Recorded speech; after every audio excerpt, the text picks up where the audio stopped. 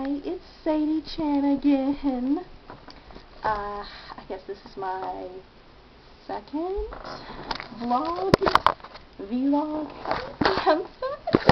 It's my second one in the past 2 days. I just really love doing it. And I found something today that kind of grounded my gears, you know?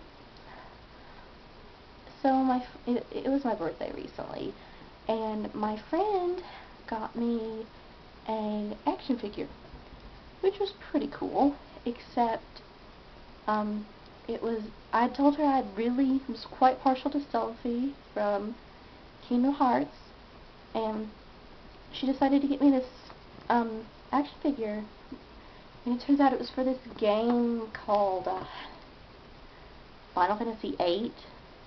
And so I looked this up, and it's not an action figure of SELPHIE. It's an action figure of the Guardian something. It's like this thing called Siren. It was like green and crap.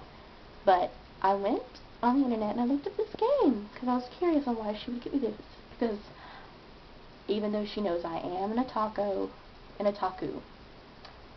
I am a gamer, guilty, I'm a bit nerdy, I don't know why she got this for me. So I look, and the game has SELPHIE in it, and I'm like, why does it have this? She's in Kingdom Hearts.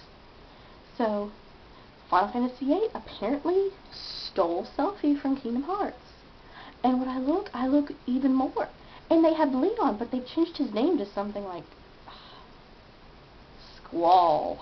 Doesn't it just sound awful? Squall? His name is Leon. And then they've got like Cypher in there, but he's like old and meaner. And he fights with like this weird like a thing that's like a gun or a sword. I mean, seriously, make up your mind what you're gonna fight with. And I don't know why they would do that. Why would they?